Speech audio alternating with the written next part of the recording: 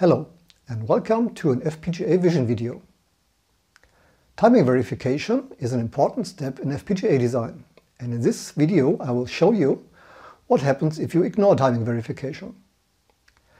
As an example, we use the VHDL design of an edge detection with a Sobel filter, and you find more information about the whole design in separate videos that I have in the FPGA Vision lecture. Here in this video, we only look at timing verification. In this diagram, you see the block diagram of the Sobel filter.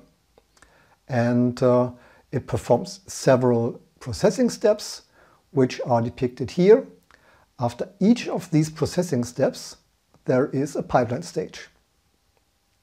The requirement for the circuit is that it should process 720p video, and the requirements can be calculated according to that formula. So the clock speed is about 75 megahertz, and with that you get a maximum delay that is allowed for the circuit.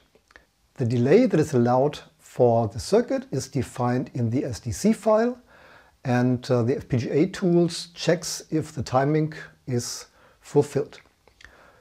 Here you have the regular design, and as you can see, timing verification reports no errors, so everything is fine. As a first experiment, we now eliminate one of the pipeline stages. We take away a pipeline stage before adding the 6 values for the Sobel filter. And in the VHDL file, this means we change this signal to a variable. And of course also we change the assignment. Now we redo FPGA design. We accelerate the step a bit. And here you see that the timing verification gives us a red warning. So timing is not met. And as you can see, for the worst case, which means we have a slow FPGA and we have 85 degrees, this is the critical case, we have a violation of the timing. But this violation is very small. So you cannot release the circuit, but probably if we have a regular design in our lab, we won't see it. Nevertheless, it's not sufficient that it's working in our lab. It should also work in all conditions for the customer. And this is not guaranteed.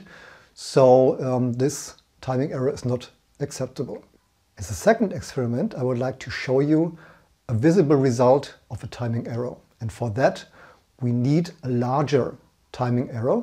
So we remove more of the pipeline stages. We remove all these pipeline stages here in the arithmetic. We redo the FPGA design.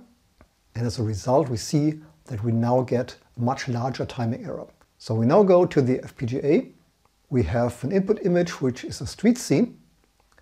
And if we perform edge detection, this is the result of the FPGA. So this is a real recording of the FPGA.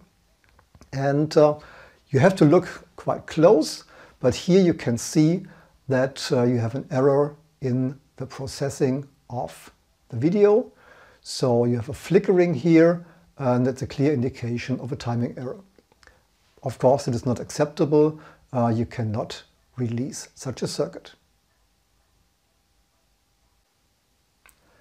But even if you don't see such an error in your circuit, it is not acceptable to have timing errors, because in your lab everything might be fine, but if you release the system and it goes to a customer, they will have different working conditions, they will have different images, and then an error might occur, which is bad for you. So please always do timing verification. I hope you found this example interesting. There are more videos which explain the complete design of the edge detection algorithm. Thank you for your interest.